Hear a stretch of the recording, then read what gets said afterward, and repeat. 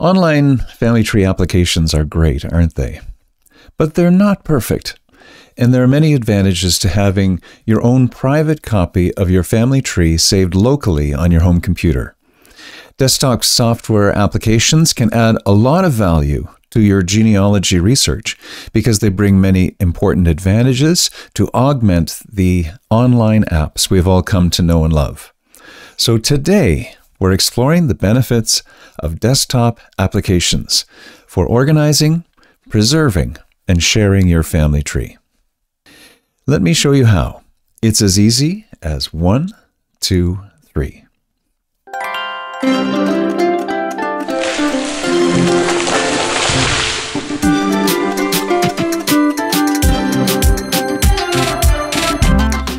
Hi, my name is Jonathan, and welcome to Family Tree 123.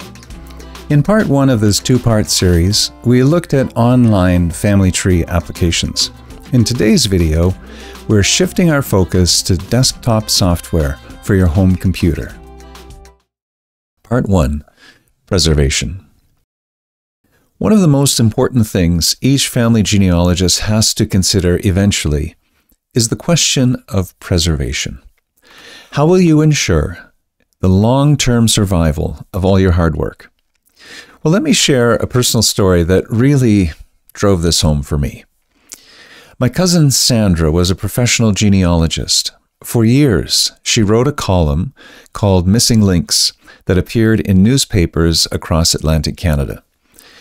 Now, sadly, Sandra passed away in 2006 after a heroic battle with cancer, leaving behind years of genealogical research.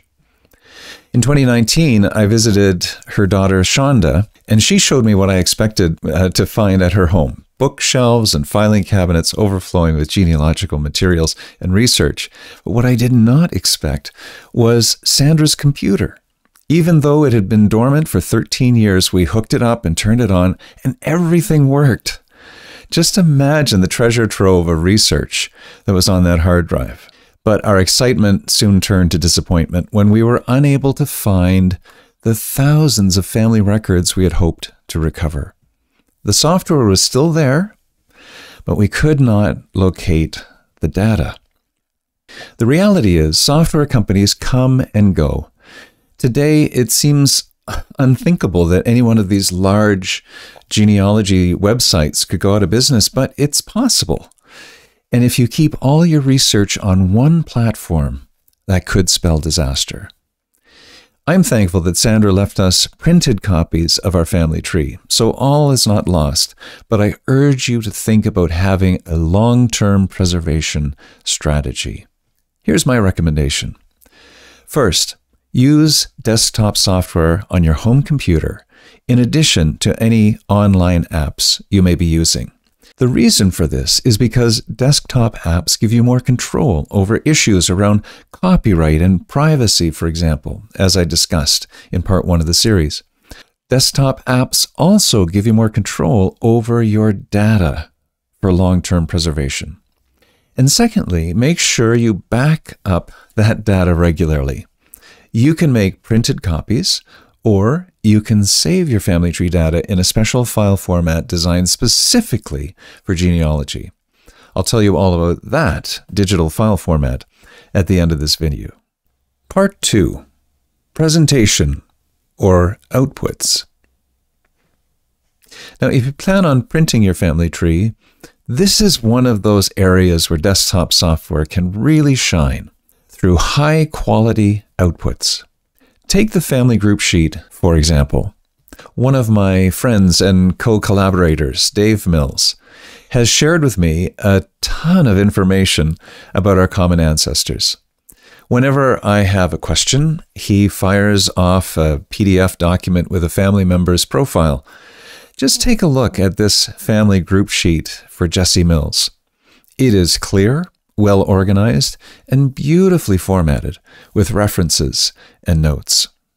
But how does this document compare to the same information produced by the online applications? Let's go over to the computer and find out.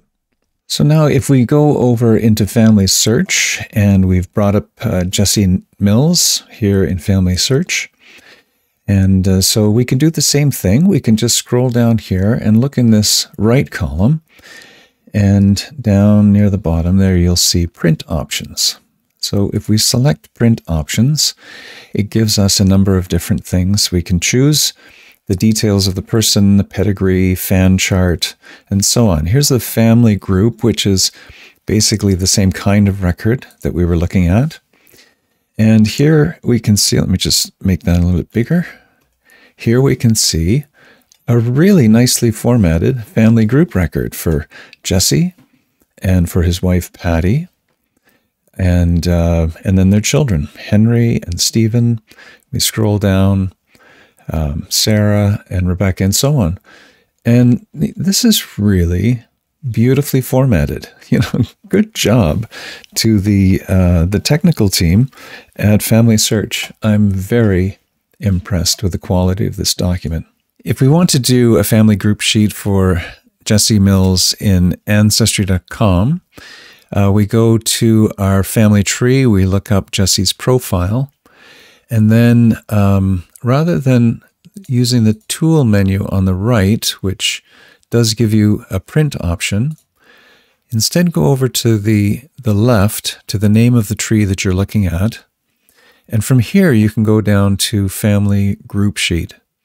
When you click on that, it's going to give you a preview of what the family group sheet is going to look like. So Martha's parents, I don't have Jesse's parents added yet, but then their children and details and so on. It may not be everybody's cup of tea to have a family group sheet look like this, but it is possible to print it from Ancestry. But there are many other outputs as well. Let me show you another option. Again, from Dave Mills. He shared this one with me. Oh, by the way, he uses software called Reunion. Unfortunately for Windows users, it's only available on the Mac. But have a look at this webpage, The Pioneers of St. Clair County. And you can see that it's beautifully formatted. If you go to the top here, you can see that you can search through all the sources. So he has all of the sources listed. And also, just look at this, the index of surnames. So these are all the different surnames that are present in this web page. And I'm just going to look at Mills, which is my interest in particular.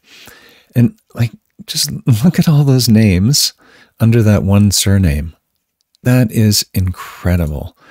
And if I click on one of them, like say Hallie here, there's a photograph, there's her information. It's just a remarkable achievement to be able to produce that high of a quality of a web page. And this was done by the Reunion software. He has the family tree in the software. He said, I want to build a web page. Reunion put all the pieces together, and he just had to upload it to a web host, and you have this beautiful result. So there are lots of amazing outputs possible when you use desktop software. These are just two examples of many excellent output options available using desktop software.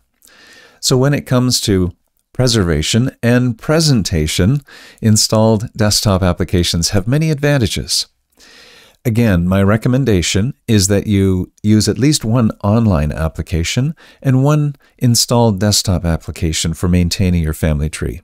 But which application is right for you? Well, let me tell you about a few popular options to get you started. Now, I want to be clear. There are many software options available, and this is just a partial list. And in the final analysis, you need to do your own due diligence to ensure you're choosing software that will do what you need it to do. But fortunately, most companies offer free trial periods, so you can try before you buy.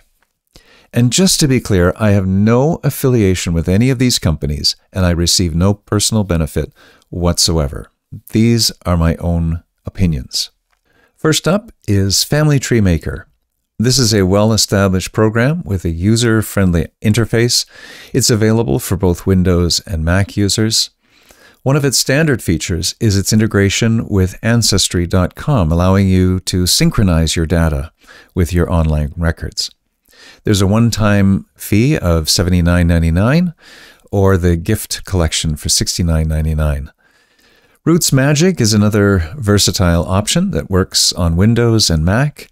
It offers a free version called Roots Magic Essentials, which is great for just getting started. The full version provides more advanced features and enables synchronization with multiple online genealogy apps. It is available for a one-time fee of $39.95. Legacy Family Tree is a Windows-only program known for its comprehensive reporting capabilities. It offers a free standard edition, which is perfect for those just getting started out. It also allows you to synchronize with Family Search. Now, I looked at the website and it doesn't really tell you what the purchase price is, just a button to download it for free.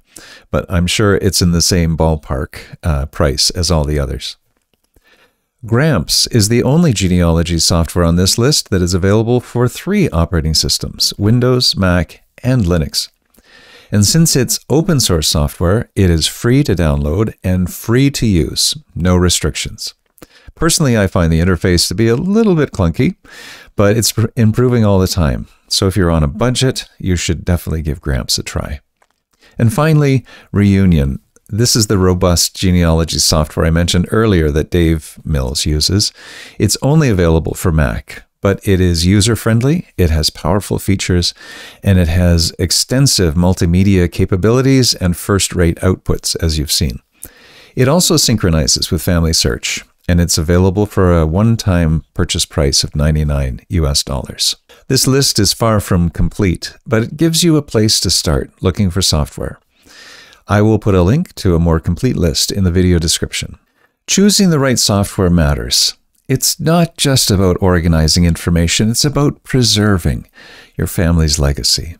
Now, earlier I mentioned a file format that provides a way for you to back up your data from any family tree program. It's a file format that you can use to back up your work and to share it with other family members. It's the GEDCOM file format. GEDCOM is an acronym for Genealogical Data Communications. It was originally designed by the Mormon Church, and it is a standard file format that's widely used today. I'll cover more about GEDCOM files in more detail in a future video. So let me quickly show you how to create and use a GEDCOM file. In my instance, I've got the Mills family tree. And I just happened to be looking at Jesse, but this is going to work for the whole tree that you're looking at. And basically what you're going to do is go to Settings. And once you go to Settings, go down here to Manage Your Tree. Here's a link to export. Are you sure you want to export it? Yes. And here it is, generating the GEDCOM file. Well, that didn't take long. And now you can just click that button and download it. I recommend downloading a GEDCOM copy of your family tree at least once a month to keep a safe backup. So that's a wrap on desktop family tree software on your home computer. You can expect further tutorials on many of these software applications on this channel in the future. So let me know in the comments which programs you're most interested in learning about, as well as any specific issues or challenges you're trying to solve. Also, if you haven't done so already, make sure you watch part 1 in this 2-part series, which is an overview of online applications. There's a link at the end of the video. And one final word of encouragement for you today. Even though your children may not appreciate all the work that you're doing to put together your family tree today, I guarantee a few generations from now, everyone will call you great. See you next time on Family Tree 123. Toujours une femme incroyable à mes yeux. Love you always, Sandra.